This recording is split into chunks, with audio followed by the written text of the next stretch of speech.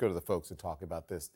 Nia's here, Alice is here, Elliot as well. Introduced him before, Manu. So Nia, I'm going to start with you. Good evening. I'm going to start with you. We're learning incredible new details about Trump's relentless campaign to try to get Mike Pence to reject the will of the voters. But countless people all around Trump knew that it was a massive lie. So why was it able to go so far, you think? Well, listen, I think there are a couple of themes here, one of which is this enduring belief in the guardrails, right? American democracy is stronger than any one president, any one party, and that ultimately democracy would be strong enough to withstand anything that Donald Trump wanted to do, his enablers wanted to do, or his supporters wanted to do.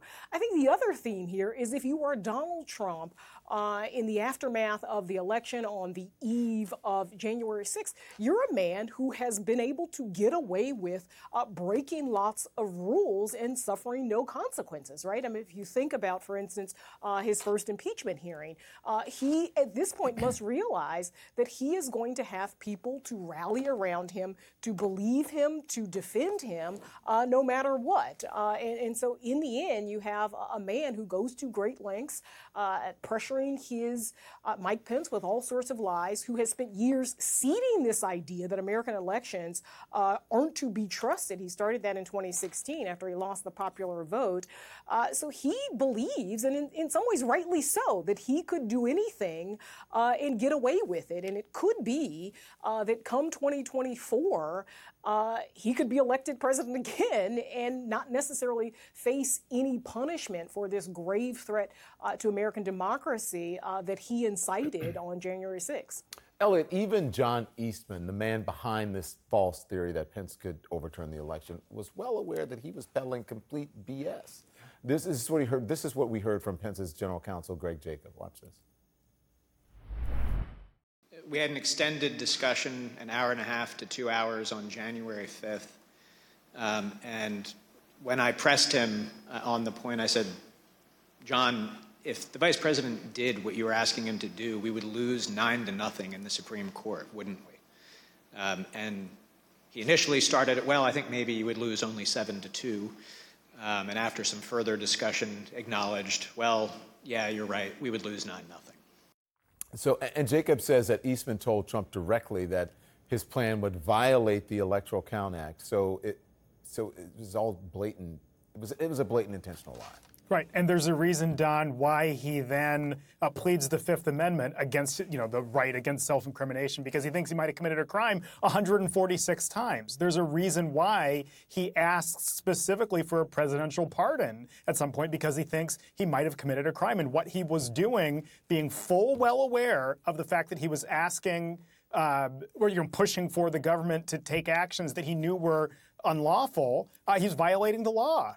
There's any number of fraud statutes, and particularly conspiring to defraud the United States, that he may have committed, and a federal judge has already said that he, perhaps working in concert with the President of the United States, might have violated the law at least 2 different times. And so, it is quite shameful here. And, one thing that struck me today was from one of his emails to Greg Jacob, one of the ones that says about the President of the United States, you know him, once he gets something in his head, it's hard for him to change course. They knew that they were breaking the law, and the president clearly knew that what they were pushing was wrong. But it's just hard for him to change course. And so what we saw here, Don, was possibly evidence of a crime. Yeah.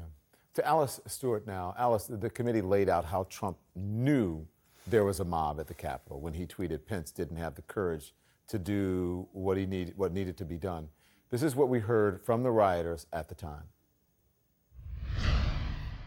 Nothing but a traitor, and he deserves to burn with the rest of them. So it's all escalated after Pence. What happened to Pence? Pence didn't do what we wanted. Pence voted against Trump. Okay, and that's when all this started? Yep, that's when we marched on the Capitol. We've been shot at with rubber bullets, tear gas. We just heard that Mike Pence is not going to reject any fraudulent elector vote.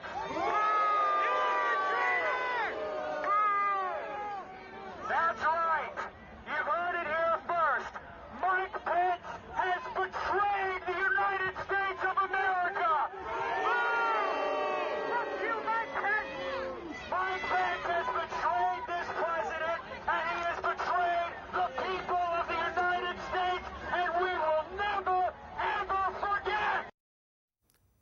frightening. I mean, honestly. And Alice, I see you shaking your head, and you're right. That is the right response. The former White House aide, by the way, Alice, says that Trump tweet was like pouring gasoline on a fire. Do you agree with that? Absolutely. He just made a horrible situation even worse. And while that was going on, we heard testimony today that Mike Pence was in the safety of the Capitol, 40 feet away from these protesters who had said that they were more than willing to take his life. He was in there with his family and his staff.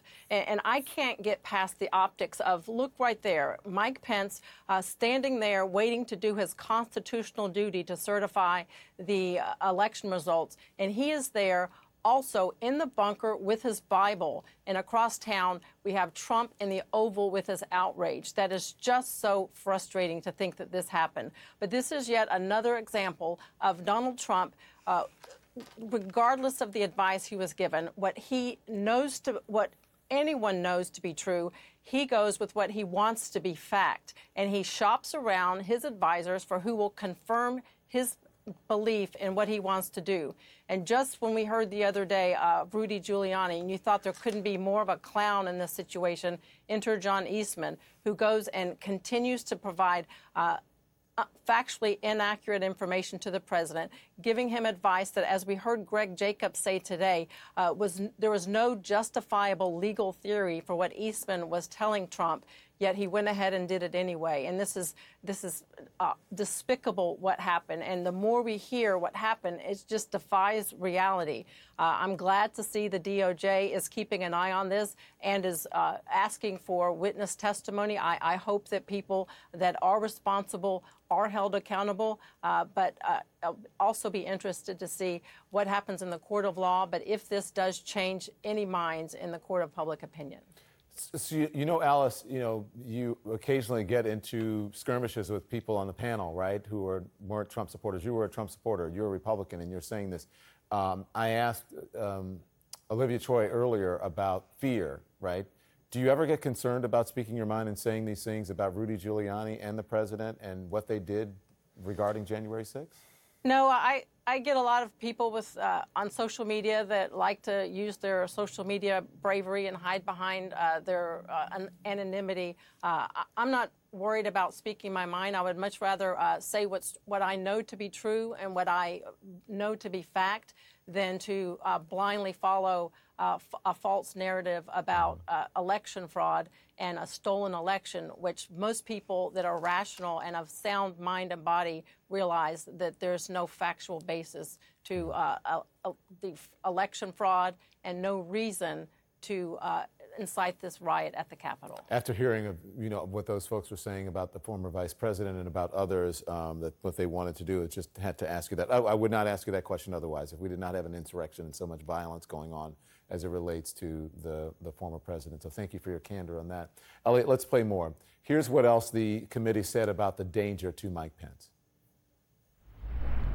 Vice President Pence and his team ultimately were led to a secure location where they stayed for the next 4.5 hours, barely missing rioters a few feet away. Approximately 40 feet. That's all there was. 40 feet between the vice president and the mob. Mr. Attorney, did the committee make the case that Trump's actions led to a direct threat to the VP's life? Certainly, perhaps not in a criminally chargeable way, Don, but they've been making the case repeatedly that the president, so for instance, at the very first hearing, they played the moment at which the tweet is read at 2:26 p.m., I believe, and then a guy's on the megaphone shouting, "Hang Mike Pence," after the president tweeted about Mike Pence. So they're drawing a link between the two as one of the causes of the violence and the harm on the day. Something that's sort of getting buried today was from Judge Michael Ludig, the conservative judge that testified today, making the case that this isn't just about January 6th, but the underlying causes that led to the kinds of things that were in your question, Don, this violence and this sort of unrest. unrest hasn't gone away. Right. And sort of what got us here could continue to plague the 2022 or 2024 elections. If not dealt with in a very, very serious way. And that was, he said it explicitly today. He said it in an op-ed back in February. And, thank God that it was a conservative voice, the one making it, as a sort of trusted messenger making that point. It's a very important one. This isn't just about one day of violence. Yeah.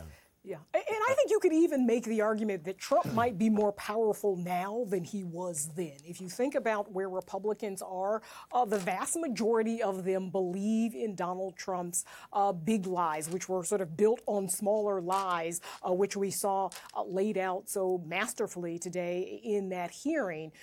He seems poised to run for re-election, to announce at some point that he's going to run for re-election. And you see that in states across the country, people are being installed who believe in the big lie and who could have the power to overturn the will of voters in a state like Nevada, in a state like Georgia, in a state like Arizona, in a state like Pennsylvania. You've got a governor who's running who's saying he believes in the big lie and he would have the power to appoint a Secretary of State who could do Donald Trump's bidding. So, you talk about that clear and present danger that Ludwig talked about. It is very, very abundantly clear that in some ways 2020 was just sort of a dry run, a prelude of what we could see in 2024.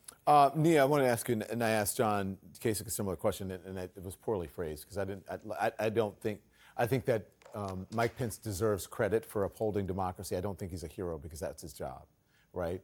So he has gotten a lot of praise from the committee today. The fact that he ultimately upheld the Constitution. Will that help or hurt him politically? Because clearly he may be weighing a run for president as well.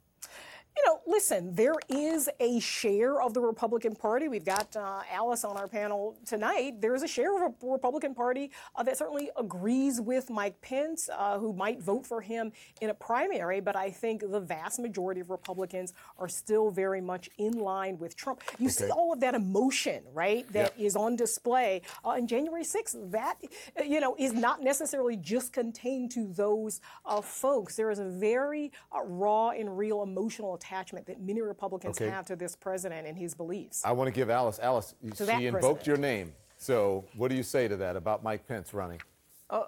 I expect him to do so, and he's going to certainly have a lot of support that he already had and will certainly get a lot more based on what we're learning in these hearings. But we're going to have... You think?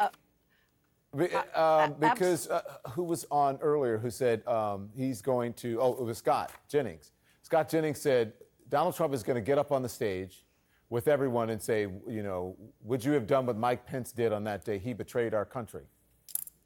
Most rational Republicans realize that Mike Pence did what he was constitutionally obligated to do, and that is the right thing to do. Most people realize that was the role of the vice president, and what we need to do. But honest question, though, Alice, is that where your party is today? And is that where you think they'll be in 2024? There's a large swath of the Republican Party that still looks at Donald Trump as the titular head of the Republican Party. Many of them are not watching the TikTok of these hearings. Many of them are looking more at issues like inflation and crime and gas prices as to what they're going to be voting for in 2024. They're not really paying that close attention. And to be quite honest, Don, surprisingly, there's a lot of people, no matter what comes out of this hearing, it's not going to change their mind about Donald Trump and his false belief that there was election fraud. But there are many people that are watching it and learning a lot of things that are quite disturbing about not only what happened on January 6th, but what happened on election night and the advice that the president was given by a team of serious advisors that he neglected to listen to, and instead he took the advice of people like Rudy Giuliani and John Eastman. Alice, everyone on the screen is nodding in the affirmative. Are you shocked? Well, I'd like to think everyone here is rational people and understands what the Constitution stands for and that the Constitution was carried out.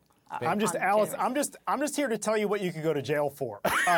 And so he's just here so he won't get fined. Well, all right. I don't guess I'll get a pardon then. Thank you all. I appreciate it. Good to see you. Thanks, Don.